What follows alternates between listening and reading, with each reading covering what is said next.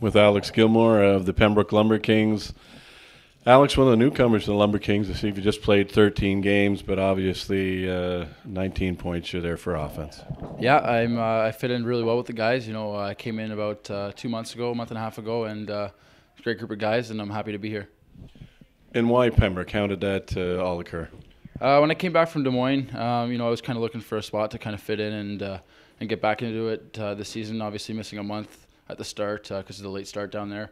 But I was in talks with someone who's helped me out, and he helped me get to here, and it just worked out for both ends there, and I'm excited to be here with the rest of the guys and the coaching staff. It's been great here so far. So, Alex, if we take it back a little further back, minor hockey and your way to Des Moines, if you can explain that path. Yeah, I grew up playing in Central Ontario for the Wolves. I went down to Markham to play for the Waxers for minor midget and midget year. And then I ended up getting a chance with the Aurora Tigers of the OJHL. They moved me the next year to Stouffville, and I had a good season last year. And Des Moines ended up drafting me last season, so it was a good opportunity. I went down there. I cracked the roster for a bit, and it didn't work out down there, but I'm back here now.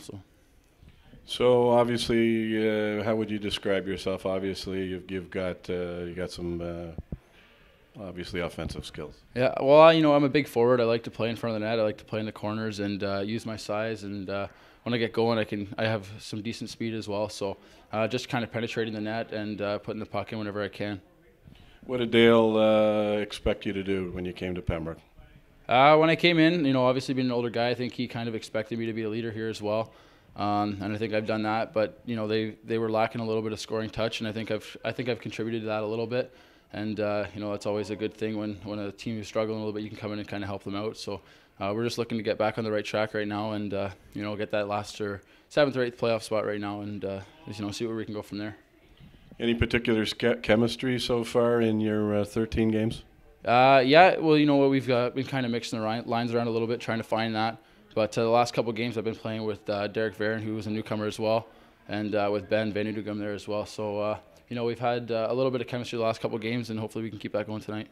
Thanks for doing this, Alex. Really appreciate it. Appreciate it. Thank you. Alex Gilmour, the Pembroke Lumber Kings.